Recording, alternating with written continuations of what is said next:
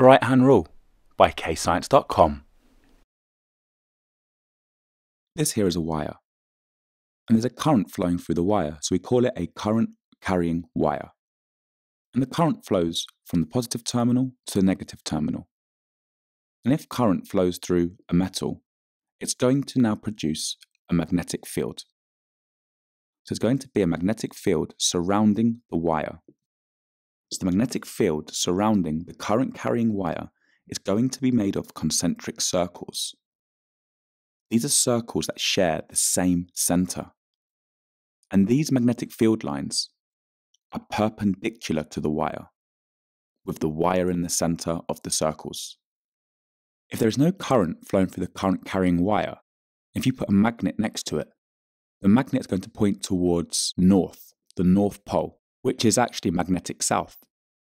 However, if you turn the current on, you'll see the compass now point in the direction of the magnetic field line surrounding the wire. It's question time. Attempt these questions to check your understanding.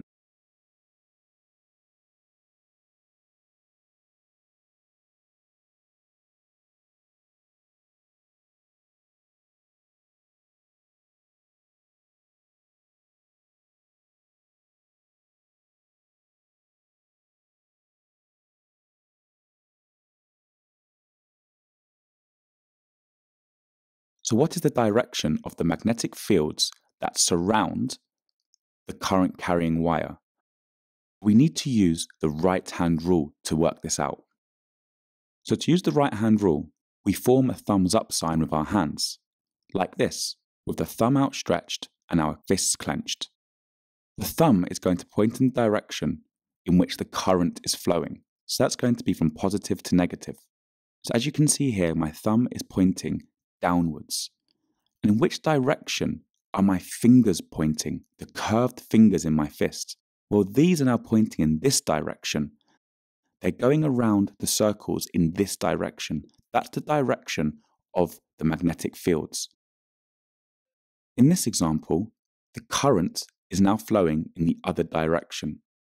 It's flowing through the wire in a different direction. So what direction is magnetic field lines going? Well, we use the right-hand rule, so we clench our fists, and this time the thumb is pointing upwards from the positive terminal to the negative terminal. And as you can see here, my fingers are clenched and pointing in this direction. This means that the magnetic field lines are going in this direction, which is the opposite direction to the magnetic field lines in the image next to it. So this would be north, so this would be north, and this would be south. The compass would point in this direction, showing north and south here. The compass would point in this direction, showing north and south here. It's question time. Attempt these questions to check your understanding.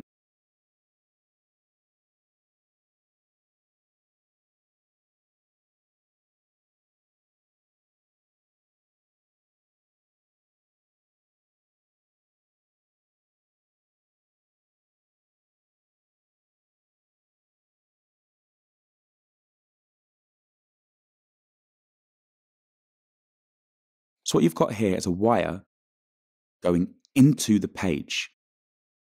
And it's going from positive terminal to negative terminal into the page. So the negative terminal is into the page. So we need to point our thumb into the page. This means that the concentric circles of the magnetic field lines are going to be going in a clockwise direction, as you can see here, in a clockwise direction. And the magnetic field is stronger the closer you are to the wire. This is shown by the magnetic field lines drawn closer together. So this wire is going from positive charge to negative charge out of the paper. So the negative charge is coming towards you.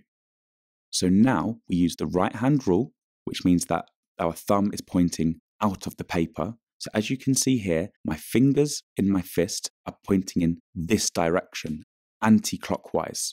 So we draw the magnetic field lines going anti-clockwise in a concentric circles around the wire. And if we were to use compasses, the compass would trace the direction of the magnetic field lines around the wire, always pointing north.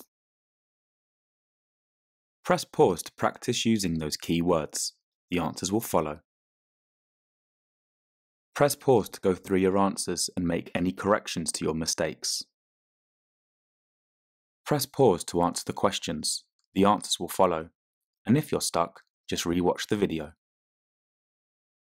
Press pause to go through your answers and make any corrections to your mistakes.